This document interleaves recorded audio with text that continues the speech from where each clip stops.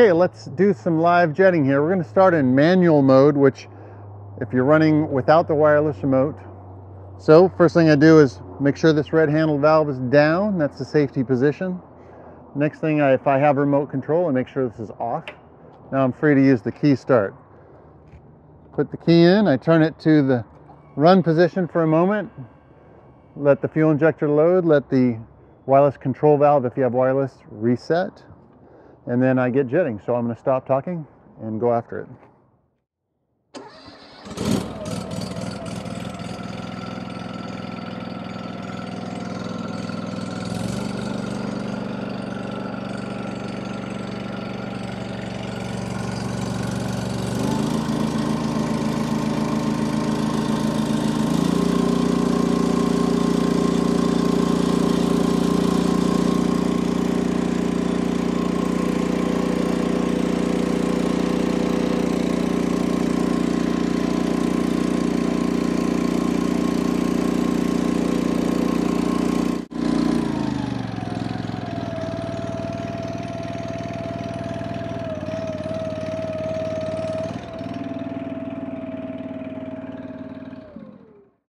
Now, for those of you that purchased wireless remote control, I know we covered that moments ago, but just want to remind you of a few things. Number one, you don't need the key, so we just take the key out when you're going to run wirelessly.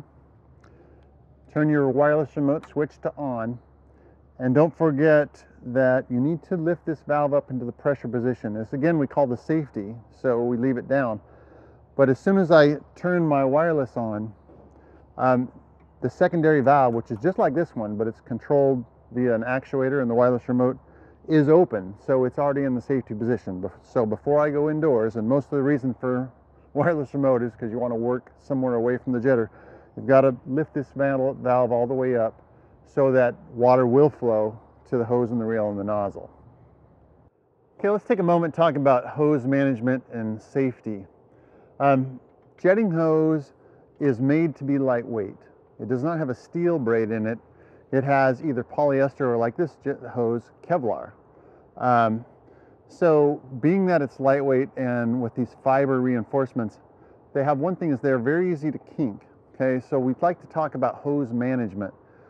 Here I'm ready to wind up my hose after jetting, so I've rolled it out into a nice big loop.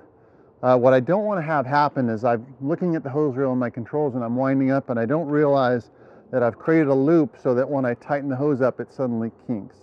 If I put a kink in this, it's going to create a weak point.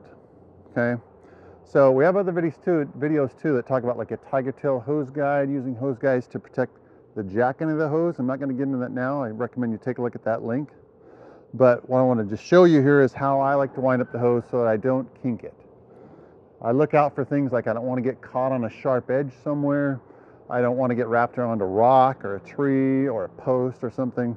I've got the hose free to wind up in one nice big long loop. So now I can just come up here. I've got a motorized reel and I put wind. This one's adjustable. I'm going to put it in kind of a medium slow position and just start winding it up. I'm looking at both getting it on to the reel without, rolling over the side, and I'm looking at my hose around me to make sure it doesn't kink.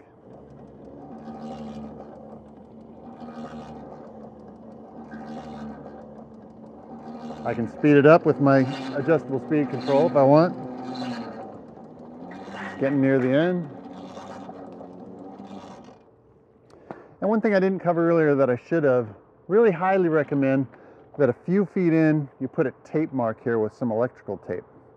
You can go crazy with that too. Some guys will roll the whole hose out and they'll put like a piece of red tape at 10 feet, 20 feet, 30 feet, and they'll put a piece of blue tape at 25 feet, 75 feet, and so on. They might get another color and put them at 100 feet. You can do whatever you want. If you're going to do that kind of stuff, recommend you do it before you get it covered with grease.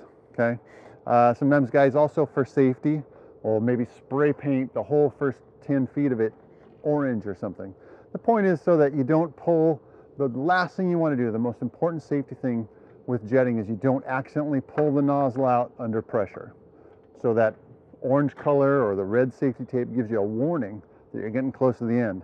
So I can tell you from experience that if you pull out a nozzle out of a line under pressure, it doesn't just spray. What it wants to do is fly around everywhere, and I have literally been hit right here.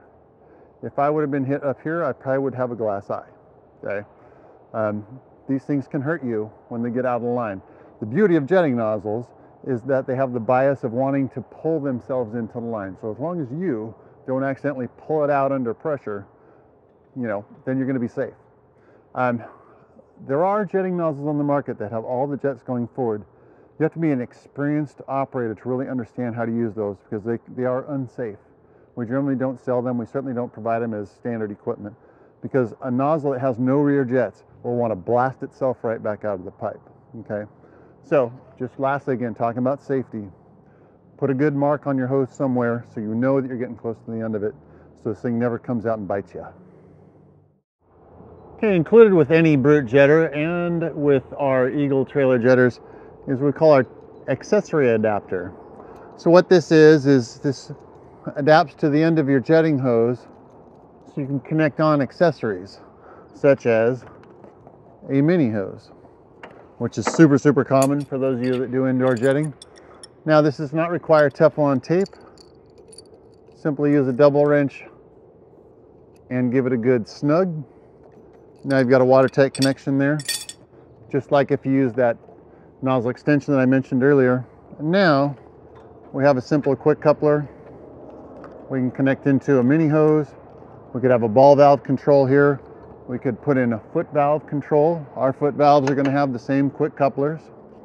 We can go into, this is a typical pressure washer connection, so we can connect onto a pressure washer trigger gun, or like with our setups, you could use this as a control for your mini hose. The point is, they're all with nice quick couplers.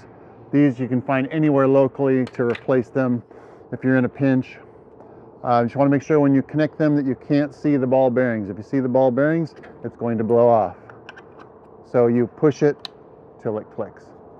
So pretty simple. And when you want to go back to regular jetting, and you want to put a nozzle on here, just take your wrenches and take it right off, put it back in the toolbox. Or you could just leave it connected, leave this little adapter connected to your favorite tool. Well, that pretty much sums up our basic brute training session. Now, there's a lot more information you can find online. Really encourage you, if you haven't yet, look at our YouTube site where you can get into more of the technical aspects of nozzles, how the machine actually builds pressure. Highly encourage you to watch those, especially the Resistance Makes Pressure series of 2 jetters. It'll just help your jetter expertise grow and grow. And to use any of those videos to train new people, train your staff, just so you can get the most out of your brute jetter. Also, for other nozzles and accessories, if you're thinking about, take a look at our site, shop.jettersnorthwest.com, and you have quite a bit there to select from. And of course, anytime you can give us a call here, we can help you out. Appreciate your time, appreciate your purchase. Get out there, get jetting.